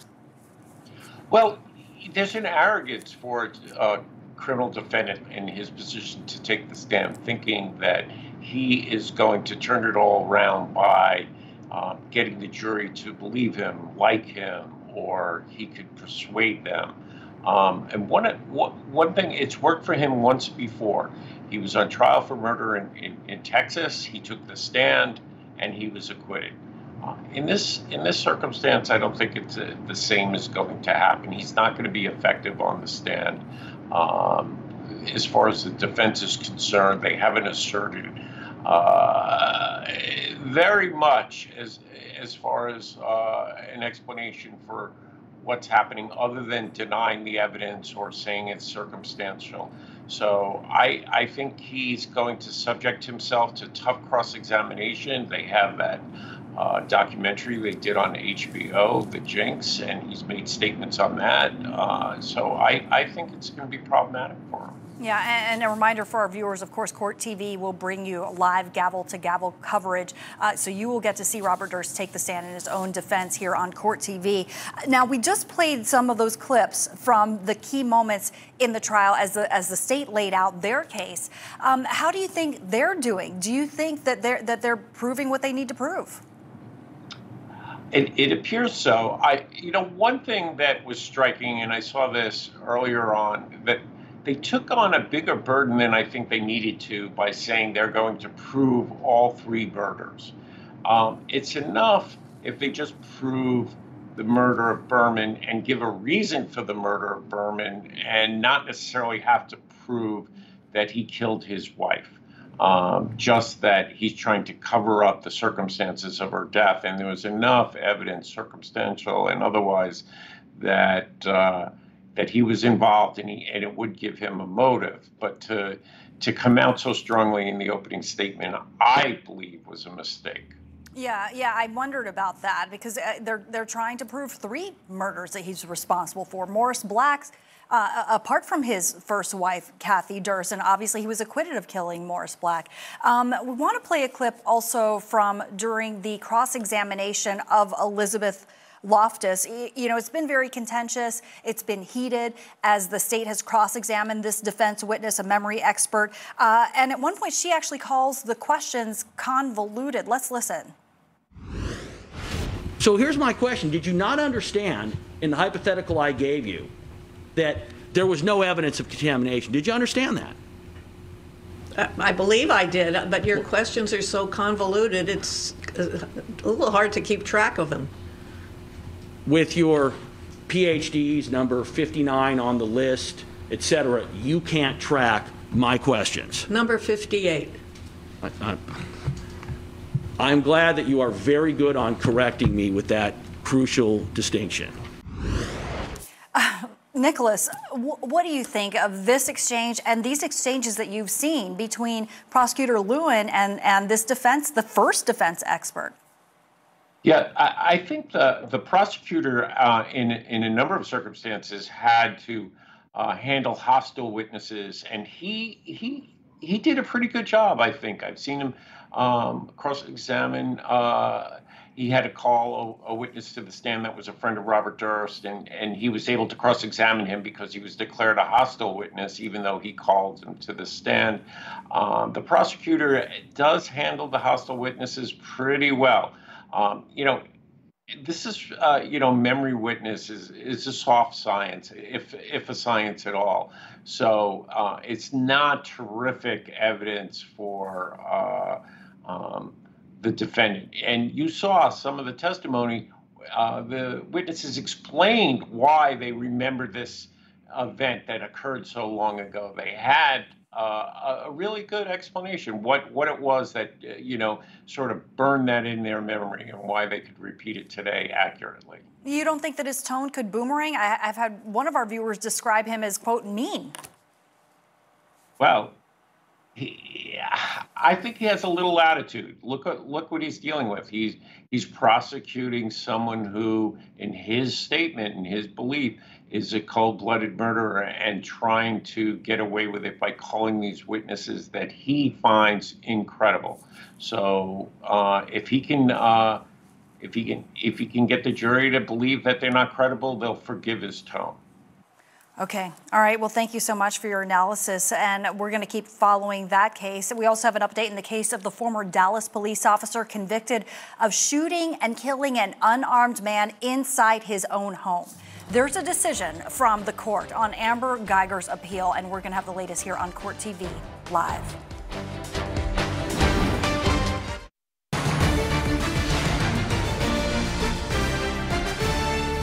Welcome back to Court TV Live. I'm Joy Lim Nakarin. We go now to Dallas, where former police officer Amber Guyger has just lost her appeal for a new trial. The Texas Court of Appeals ruled that there was sufficient evidence to support her conviction for the murder in the shooting death of Botham Jean. Guyger shot Jean to death in his own home after mistakenly entering his apartment instead of her own. She testified that she thought he was an intruder. During cross-examination by prosecutors, Guyger described how she knew how to shoot to kill, to defuse a threat, and she intended to kill Jean. You shot him exactly where you as a police officer are trained to aim, didn't you? Yes, that's where we're trained. Where are you trained to shoot a human being? Rephrase that? Where are you trained to shoot a human being? In the center mass. That's right. And you're trained repeatedly when you qualify to shoot at an individual center mass if you wish to stop them. Yes, sir. All right, and you know what a bullet is, don't you? I do. So you knew when you were shooting that gun that you were using deadly force against Mr. Jean. Yes, it was a threat at the time. Ma'am, will you answer my questions, please? Yes, sir. When you shot at Mr. Jean, you knew you were using deadly force against him. Yes. You know what a bullet can do, don't you? Yes, I do. And when you shot at him twice, you intended to kill him. Yes, sir. All right. So all this stuff about it being a sad mistake, at the moment in time when rubber meets the road, when you pulled that trigger, you intended to kill Mr. Jean. He was the threat, yes, sir. Will you answer my question? When you aimed and pulled the trigger at Mr. Jean, shooting him in center mass exactly where you are trained, you intended to kill Mr. Jean. I did. So now Amber Geiger is serving a 10-year prison sentence, and she'll be eligible for parole in 2024. Let's bring back in trial attorney Nicholas Fortuna. Were you surprised that her appeal was rejected? You know, the evidence was there for the jury to convict her. I mean, you saw there that they proved the intent.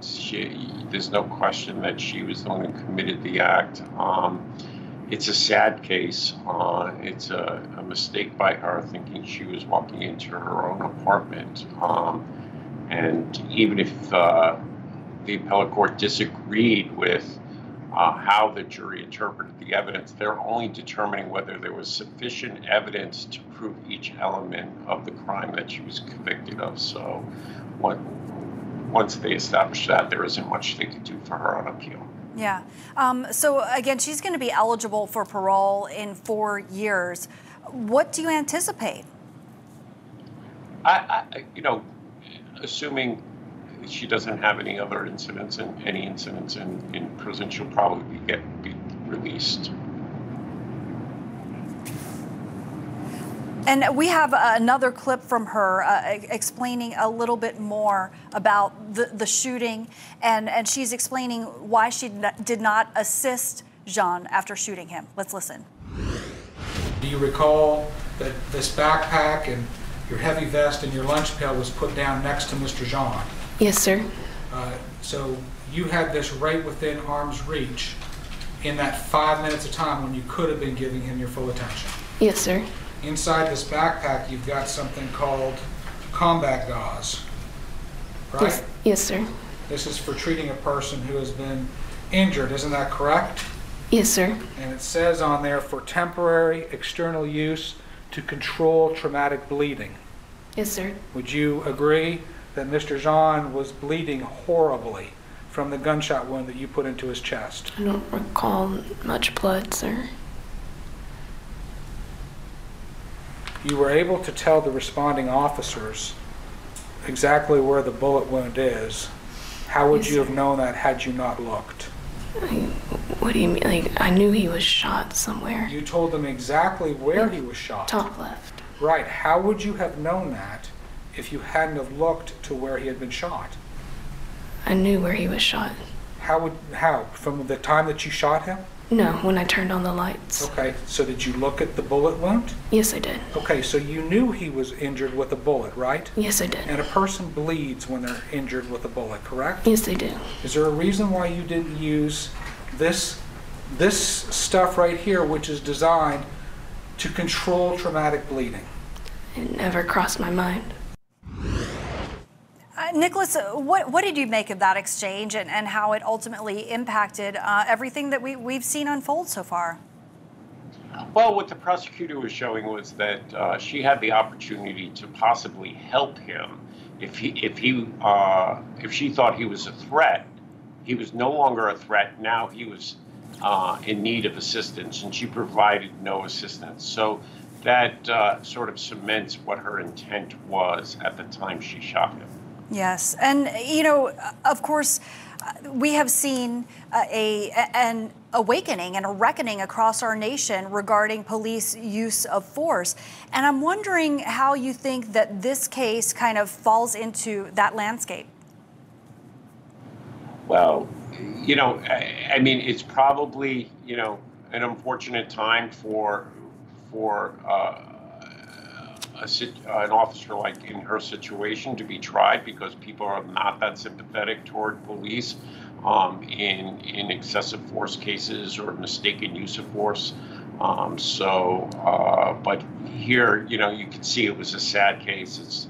She really did think she was threatened, that somebody was in her apartment.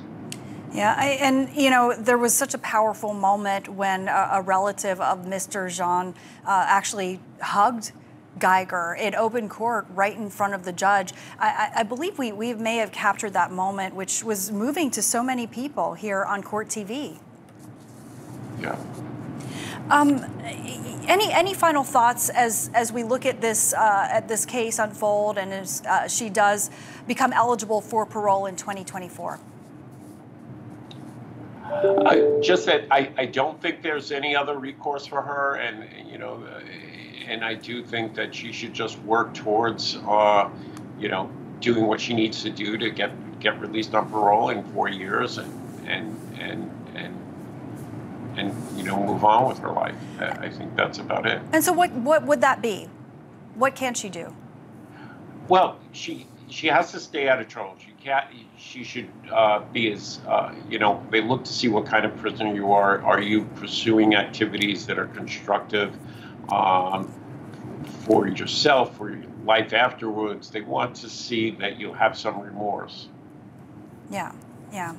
Well, thank you so much for your expertise, Attorney Nicholas Fortuna, joining us, trial attorney specialist. So coming up, we're going to have much more from the trial of North Dakota versus Chad Isaak. That's a case of a chiropractor and veteran who's accused of quadruple murder. Court TV's legal correspondent Chanley Painter is joining us live from Mandan, North Dakota with the latest. So stay with Court TV Live. We are your front row seat to justice.